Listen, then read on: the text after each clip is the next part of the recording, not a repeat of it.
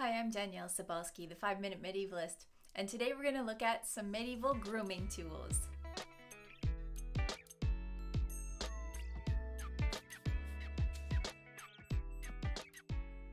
There's a common misconception that medieval people weren't all that interested in hygiene, which doesn't make sense, really, for a couple of reasons.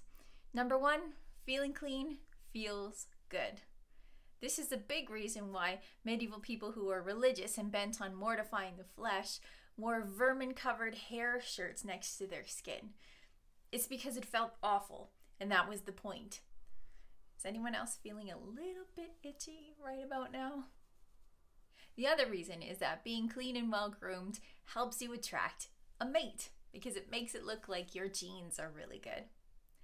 I wrote an article for medievalist.net that shows just 5 medieval toothpaste recipes, which shows that people were interested in smelling great to attract mates. Today we're going to look at just a couple of the grooming tools that I've come across in my travels over the last few months. I took these pictures with my iPhone, so you might actually see the reflection of my feet a couple times. This first picture that we're looking at was taken at the Cloisters Museum in New York, which is affiliated with the Met Museum, although the Cloisters is specifically dedicated just to the Middle Ages. This is a liturgical comb, and it's called a liturgical comb because it was used for priests to comb their hair before they performed the liturgy, or the Mass. This one kind of resembles a modern comb in that there are wider teeth and there are narrower teeth. The wider teeth were for grooming. The narrower teeth were for, you guessed it, nitpicking, to take out lice and the eggs of lice that might have been hiding somewhere in the priest's hair or beard. Here are a couple of Viking combs that are made out of antler or bone.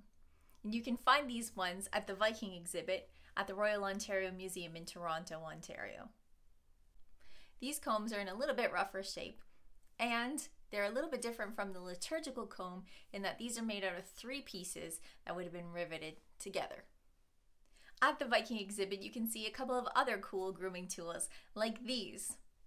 These are bronze tweezers. Now, when I was a kid, I used tweezers mostly to pull out splinters, and that's possible that the Vikings did the same thing. But we all know that tweezers can also be used for pulling out unsightly hairs. For the Vikings, hair and beards were a point of pride, so it makes sense that we would find tweezers like these in a hoard, like the one on the left, or a grave, like the pair on the right. Everyone knows you have to look your best in Valhalla. These little babies might be my favorite grooming tools at the ROM, though. They are ear spoons, and they're used for exactly what you think they'd be used for, scooping out earwax. Now, you could use your finger for that, but that would be a little bit uncouth and not as efficient. So, you could carve your own out of antler or bone, like this one, or you could get yourself a fancy silver one, like the one below. Naturally, the silver one would have been a prized possession, which is why it has a loop on it, so you could attach it to something and not lose it. The owner of this one felt it important enough that it was buried with them. Finally, heading back to the cloisters again, we have a water jug.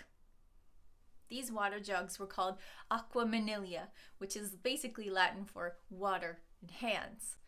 Believe it or not, medieval people did wash their hands before dinner, and they considered it completely uncouth if you didn't. This is my favorite water jug. It's got a dragon and a man who has somehow found himself halfway in, halfway out of the dragon's mouth. Of course, there are plenty of other grooming tools that would have been used in the Middle Ages, like wash bowls and toothpicks, but these are just a few of my favorites. And it's interesting to see how closely they resemble the same type of things that we use today. Thanks for watching, everybody, and I'll see you next time.